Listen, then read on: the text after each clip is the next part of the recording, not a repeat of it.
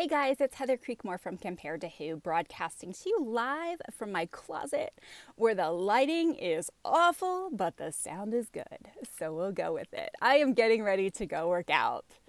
Okay, so honestly, I don't love working out. Okay, I love what working out does for me. I love the mental health benefits of working out. I love how I feel after I exercise, but it is hard to get the motivation to do it, isn't it? At least it is for me. And I always have this thought when I work out. I think, wouldn't it be awesome if you could just work out one time and be done? You know, like go to one spin class and you're set for life. Take one 2-mile jog and you are good forever and ever. Wouldn't that be great? So I'm the reason why they create those infomercials that say in just 7 minutes a day, you could get these abs, because I love that stuff. I fall for that stuff. I am the one who thinks, oh, there's a miracle cure out there. And if I could just find it, then I would be fixed.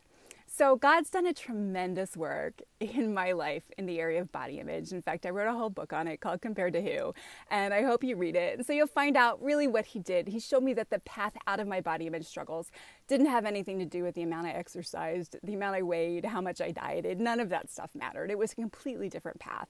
So I hope you'll check that out. But today my thought for you is this. We have another daily workout to do if we want body image freedom. And that workout is in our heart. And it's a workout of what I'm going to call working out love, right? Because I think the biggest struggle for those of us who have body image issues is to believe that our value and worth comes from something other than our bodies. So what we have to work out every day is the truth that there was a one and done exercise that happened for us, that defines us, that gives us identity and value. That's so much better than any amount of time we could spend on the spin bike. And that one and done is what Jesus did for us on the cross. He died for us because he loves us, to save us, so we could be with him forever in eternity. And you know what that means? That means my value's set. That means that even if I don't get 50 crunches in a day, which I don't ever, my value's still set.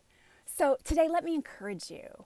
If you're going to work out, if you're not going to work out, whatever you do, but do the workout in your heart every single day.